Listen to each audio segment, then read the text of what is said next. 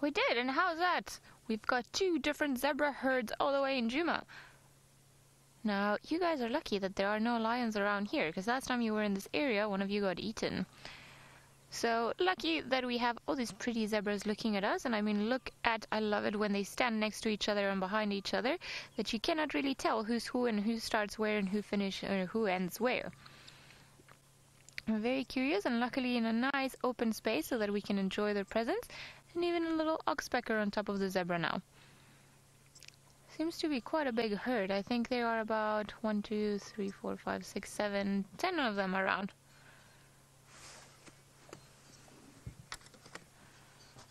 Douglas, you're wondering if the stripe pattern amongst females and males, if it's different. Well, it's different from any zebra to any other zebra. All zebras are colored differently. Or, well, maybe not colored, but striped. All of their stripes are unique to them, the pattern.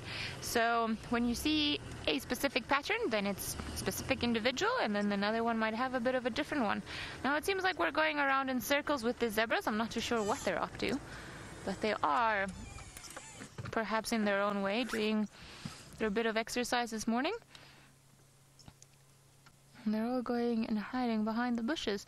Well, at least we have this beautiful zebra walk.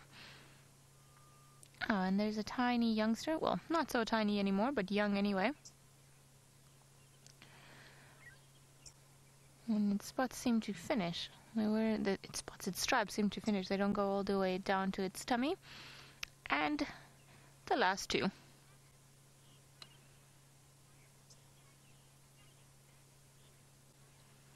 Kylie, you say that you heard that the stripes make natural air conditioning. Well, it's one of the theories or the ongoing theories as to why zebras have got stripes. It's believed that the white and the black, they create convections of currents of air whereby the attraction of the sun and the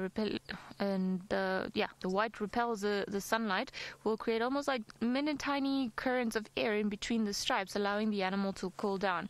However, I think it's been a theory that has been long disputed, as there is no real evidence that it helps the animal cool down altogether. And they also believe the gnus, they pretty much go through the same process, because they also have some of the stripes on the sides of their neck. So yes, it's almost like a mini air conditioning version of them. However, I think the scientific community is still a bit on the fence about that and if it really works. But they've left us now. I think they caught up with Taylor's herd, and these ones are also giving us a slip, so we are going to do that and then carry on as well, because we don't want to be where we're not wanted.